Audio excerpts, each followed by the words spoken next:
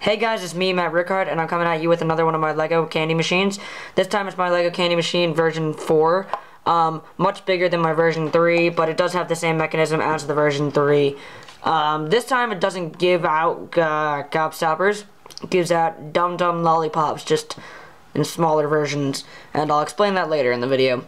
So, without my rambling on, we could get on with this video. So without further ado, I present to you Lego Candy Machine. Okay guys, so basically this machine again takes pennies. All you have to do is same mechanism as the old one. There's a lever right here. Put a penny in the slot. Push, pull, and you get a Dum Dum. This time we got a lemonade Dum Dum, delicious. Try 2. We got a cherry Dum Dum. Fantastic. Now sadly the machine only gives out 2 Dum Dums, then it has to be reloaded. But that's because much bigger machine, much bigger candy. I will fix that error soon. So now it's time for the reloading. So basically there's a little cap right here on the top that you can take off. It's just made with a 2x2 and a 1x4. Or actually a 2x4 and a 1x4, but put together to make a 3x4. And it's all together with this 2x4 slim. You reload them in this little pouch right here. By the way, the candies have to be put facing up, and then this one has to be put facing down in order for the machine to properly work. Excuse me.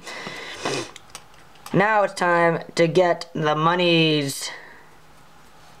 Okay guys, so you need this special key to get the money as well. In my last machine, there was a little piece right in here. It is a 2x1, and it has 2 little holes in it to push out a piece in the back, and that's why you need this key, so you can push in the hole.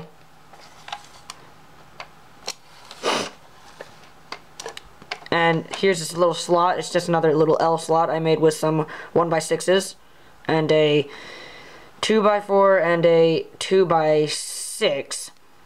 No, 2x8 actually, my mistake.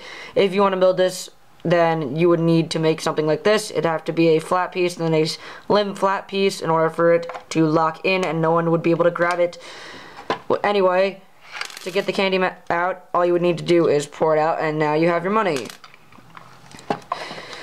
So now it's time for the mechanism. Alright guys, so in here you can see a jumble of everything. Same version as last time.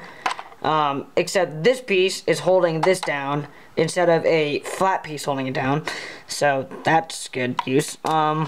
Much bigger handle grab, and as you can see in the end here, this is what stops the machine from going in. Or actually, it's this. It can't fully go in, but that's what grabs this little piece. This little piece hooks on to this flat 1x6 over here and pulls it backward. So I'll show you that right now.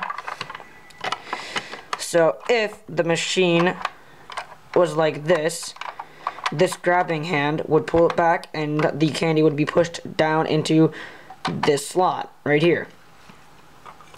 So how it works is, normally without this little piece right here, the entire machine would just malfunction and this piece would go over here. So a penny is required. The penny rides on this rail right here, pushes in. Oops. Sorry, it's on an angle, so give me a sec. The penny is on this angle right here and uses this ramp to be pushed down. If this ramp wasn't here, the penny would just fall into the candy slot. Okay, I'm back. Technical difficulty, sorry about that. So the coin would push this lever back, and this is just for instance. A candy would be right here. Sorry. The lever is here, which then pulls this arm back, which the candy's already fallen in. Pulls the arm back, and the candy falls down into the hole. As I told you in the beginning of this video, it's a bit kinky, but, you know, there's errors in everyone's machines. Alright guys, so I hope you enjoyed this candy machine, and smash that like button. It really helps. If you're new to the channel, please subscribe. It really helps. And I will see you in my next video. Bye!